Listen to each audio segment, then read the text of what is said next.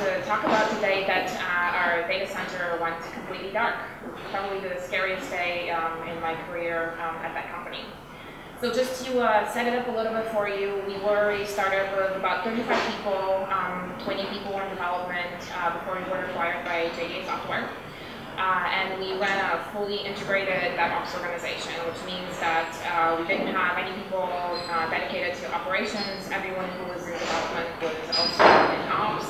And we only had one part-time IT person who was responsible for anything on the networking stack and the OS level, so patching or something like that. Everyone else who was in development was responsible for not just doing development work, but also right. There you go. Okay. I'm not going to blind myself. That's excellent. So everyone who was in development was also responsible for running and maintaining the service that we were providing to our customers. So a little bit about what we were doing in terms of technology. We were a employer-to-employee service that we were providing, again, a startup.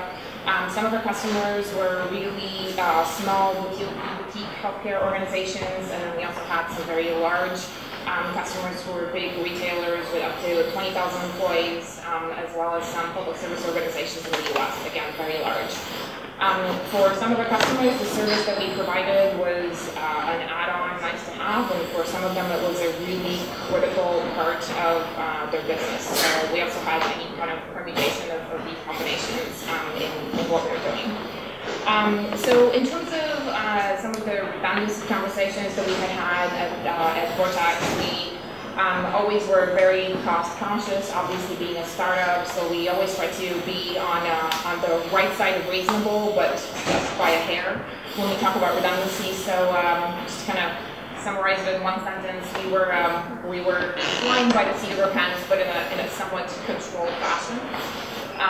So that's kind of the setup of what we were doing at the time this happened, and kind of what we were providing.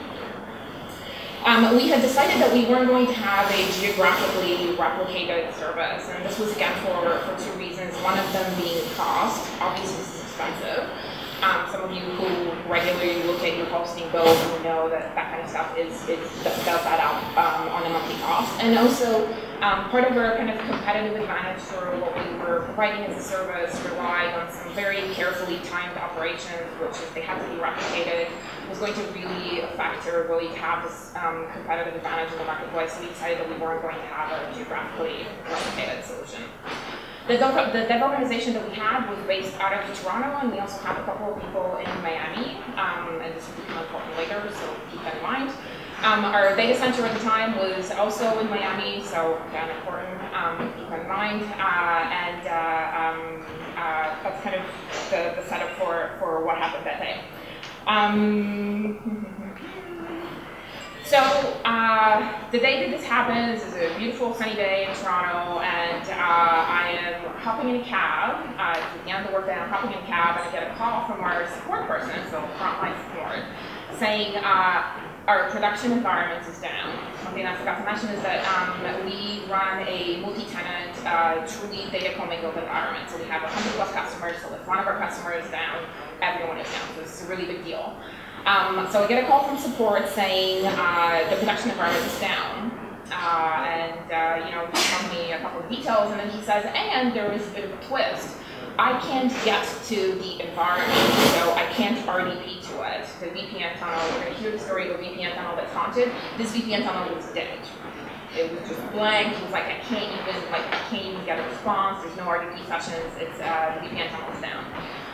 So I'm like, well, that's kind of interesting because it's never happened before. Like our environment, you know, sorry to admit, has been down before, but something that actually took the VPN tunnel down with it has not happened before.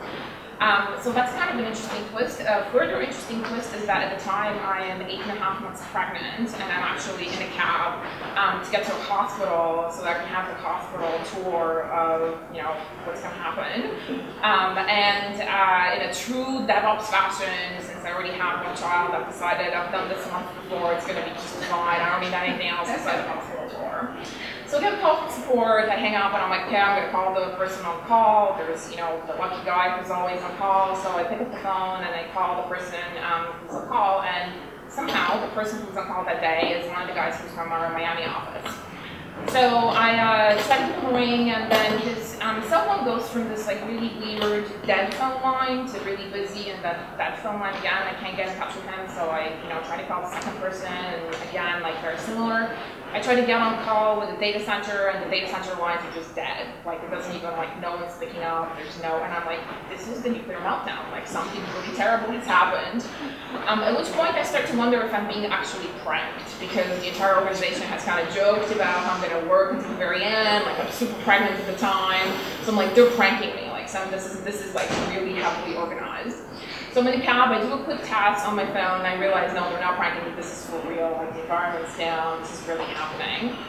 And so I hop out of the cab, which is at the time that I get the first call from one of our customers. Being a startup, a lot of our contracts had my name as an escalation point. So whenever one of our customers was running into an issue and they weren't happy with the help that they were getting from support, or they couldn't reach support, my name and my phone number were listed right there. For those of you looking at startups or wanting to look at startups, this is not a good way to have a work-life balance. You will get called in the middle of the night. Some people will be very angry, and you're going to have to pick up those calls.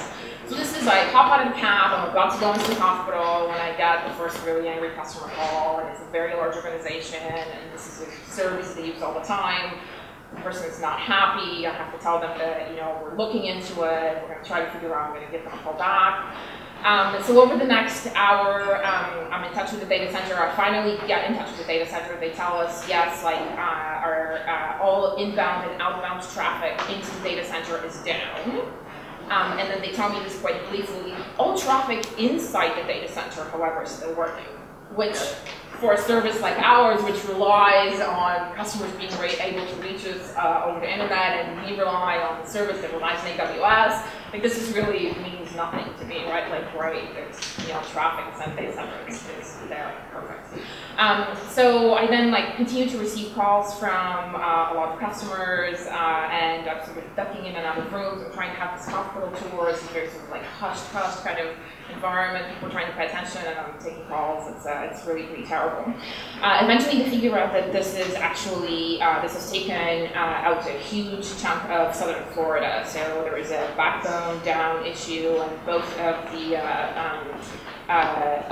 main and the backup incoming traffic into the data center are down, as is the upstream, and it's taken out a huge part of southern Florida because the national access data center in Miami is actually down because of a blown out breaker. And so eventually someone figures this out, they replace the breaker, the data center comes back up, and then our solution, of course, comes back online and everything is hunky-dory. But there's 3 lessons that we learned that day, and some of them are very small, and some of them are kind of overarching large architecture lessons. The first one is we had a really extensive monitoring solution, which was in place. But that monitoring solution did not fire because it was sitting right alongside those virtual machines that had no traffic. And so it was monitoring, it just couldn't let anyone else that something was going wrong. So if you're serious about implementing monitoring for your solution, don't put it where your service is, put it somewhere else, put it in a different data center, put it somewhere that's geographically away from it, so that your monitoring can actually prevent situations like this one. The second lesson was in this kind of great new world that we live in, when we have this n-layer architecture that we rely on services, which then in turn rely on AWS. This allows us to break that triad rule of you can have something cheap, or you can have it fast, or you can have it of good quality. You can have 2 of those, but not the 3. This new world that we live in actually allows you to get pretty close to having all 3 of those, which is an amazing time to be doing the kind of work that we do. But what we have to understand is that for each one of those, you relinquish a little bit of control, and you relinquish a little bit of your ability to fix something that's broken. In the situation that we were in, I couldn't do anything. My developers couldn't do anything, the data center couldn't do anything. The only person who could do something is that person figured out what the blown out breaker was and had to go and replace it.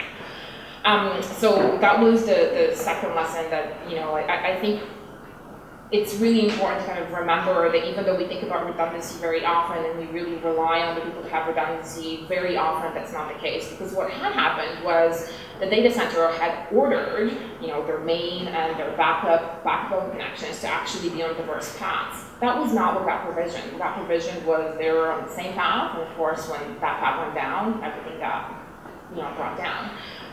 The NAT had hoped that they had a replacement breaker that was going to kick in, but that didn't happen, so the redundancy there failed. So we had this like multi-layer failure that caused to bring our solution down. And then the third lesson that I learned that day was that when you have large enterprise customers, it's really hard to give them the message of there's nothing I can do. Just have to wait. So that was a really difficult message that I had to convey to some really high-up people that day, and they were not happy to hear it. So if you have large enterprise customers, think about that. Whatever, there's going to be a day in your future where your service is going to fail, and you're going to have to convey that message. Of course, the dirty looks that I got that day at the hospital were nothing. And they were just all of the conversations that I had that day that were really difficult customer-wise were nothing compared to the dirty looks that I got trying to duck in and out and address the issues. So, that's it.